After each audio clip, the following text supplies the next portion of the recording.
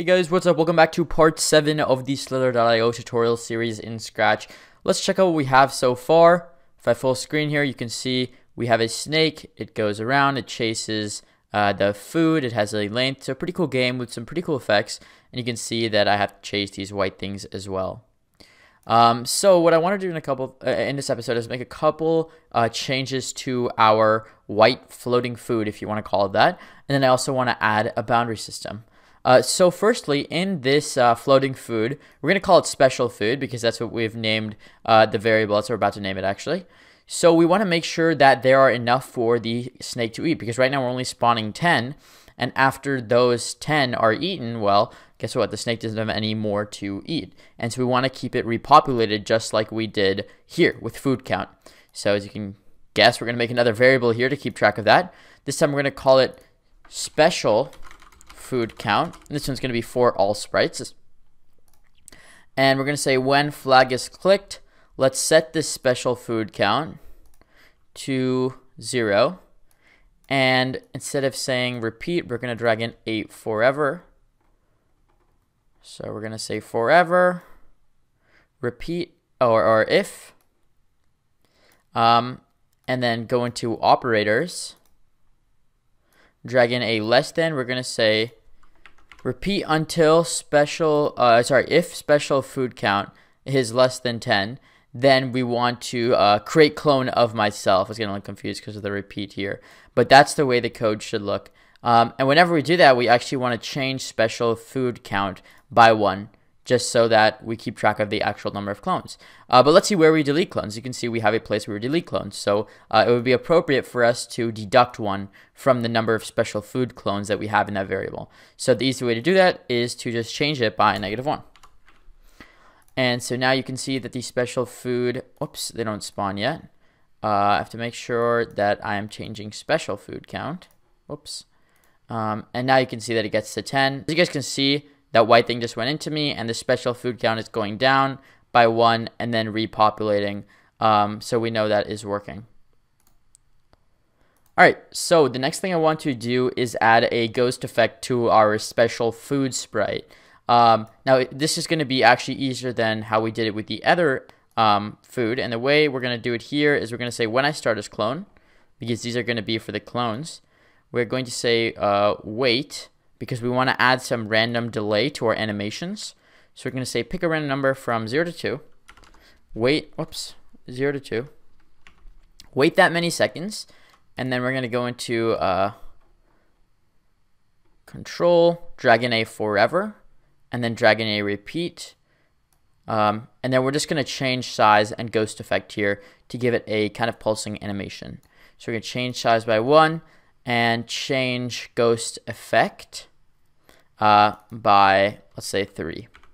And repeat this 20 times.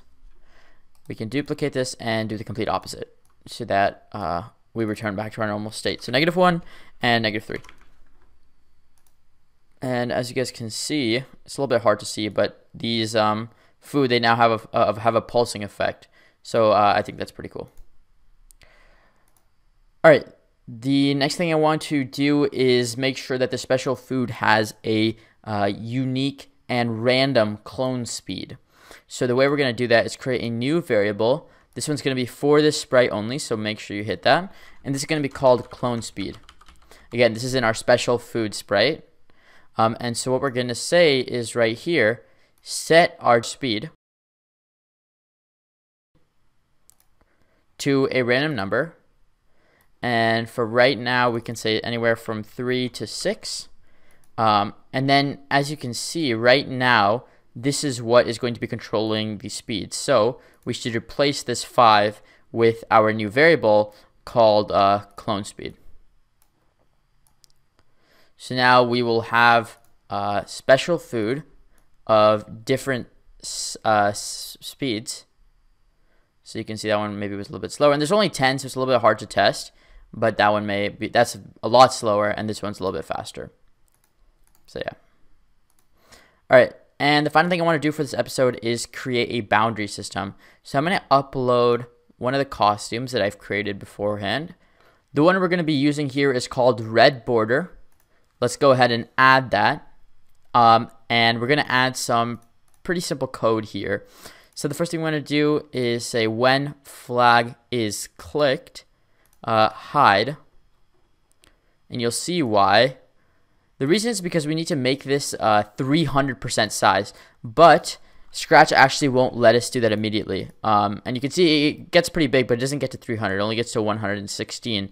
And so there's a little hack we can do. We can create a really small costume. So now it's a really small sprite, and so I'll set this to 1. So we can switch to that costume. Let's see, switch costume to that costume 1. Then we're going to set size to 300, and now we can actually switch back and show. So that's a little hack that we can use. And the other thing we want to do is set our ghost effect before we show to something like 30, just so it's not fully red. And I think that is it there. And then we want to control the position. So there's an easy way to do this. You say forever, go to, and this will be very similar to the code that we use in the other two sprites, that move. And it's going to be go to, bring in the 2 minus signs,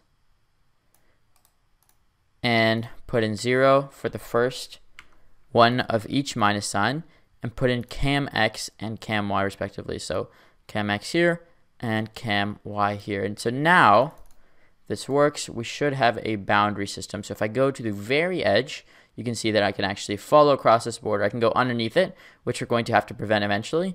But yeah, I think that's pretty cool. I'm going to leave that episode here. I hope you guys enjoyed, and I'll see you guys in part 8 with some more cool stuff to add. Peace out, guys.